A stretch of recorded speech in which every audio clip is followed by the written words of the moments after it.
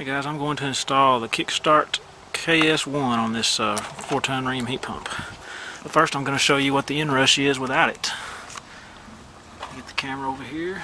I'm going to start the unit for you. Got it on the common wire to the compressor there.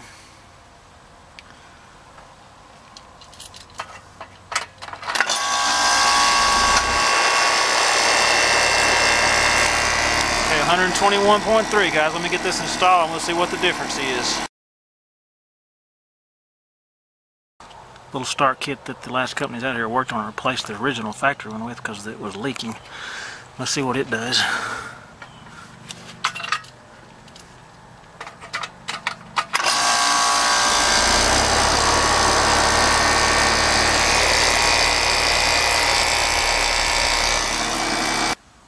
Okay guys, I'm going to see what it is here with the, got the Kickstart installed on it.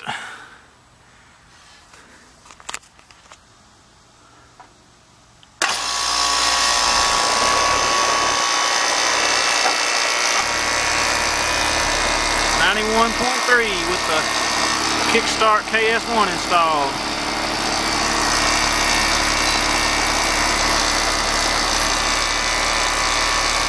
Alright, I think I'm going to leave that on there.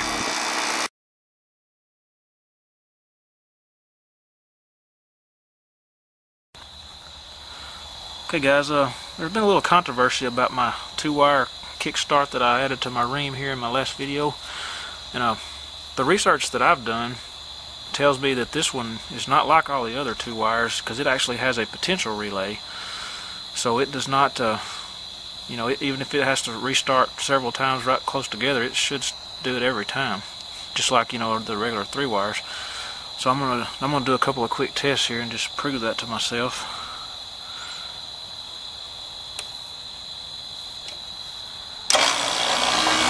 Okay, we got 93.3 that time. I'm gonna wait just a minute, I'm gonna do it again here.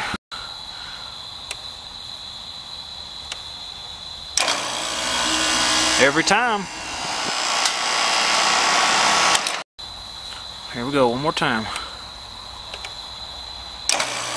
Alright guys, every time. That's 3 times in a row with the 2-wire Kickstart.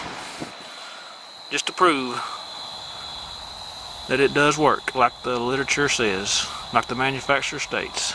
Thanks for watching.